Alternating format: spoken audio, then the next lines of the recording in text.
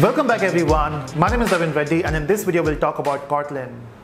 2 years back when Google made Kotlin the official language for Android, everyone got tensed, especially the Java developers.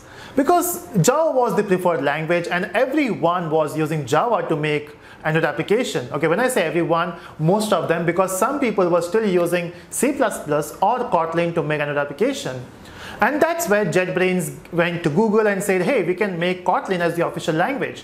It's because Kotlin is almost Java if you remove the boilerplate code. Because everyone loves Java, but on the same hand, there are some people who hate Java because it has a lot of boilerplate codes. JVM is awesome, but they were concerned about Java.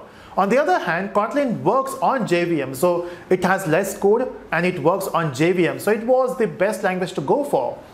So that's why Google thought, let's make it official. So at that point, 2 years back, there were two languages official for Android, which was Java and Kotlin. But then when Google was releasing new updates, they were focusing more on Java. Yes, they were supporting Kotlin as well, but the primary language was still Java. But now, in the recent announcement, they have made Kotlin the preferred language. Now that will make some people crazy, again Java developers, because whenever you get new updates now, whenever you get new features, it will be Kotlin first. In fact, Google recommends that if you are making your application from scratch, prefer Kotlin.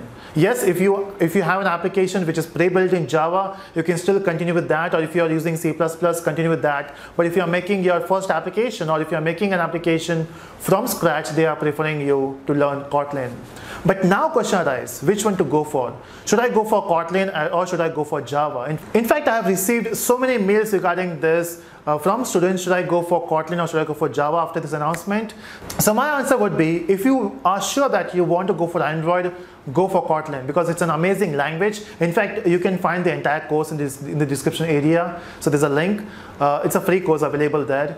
So if you are sure you want to go for Android, stick to Kotlin. But what if you are thinking about some other aspect as well, the enterprise market, or if you want to keep your options open, you can still go for Java. And Java is also the official language for Android from start itself, so you can stick to Java. In fact, if you learn Java, it will be easier for you to learn Kotlin as well, right? Because it's almost same. So take Java language, remove the boilerplate code, you will get Kotlin, right? So again, the choice is yours. If you're sure you want to stick to Android, Kotlin is awesome. Again, you can refer the course. If you want to keep it general, you can go for Java or you can learn both.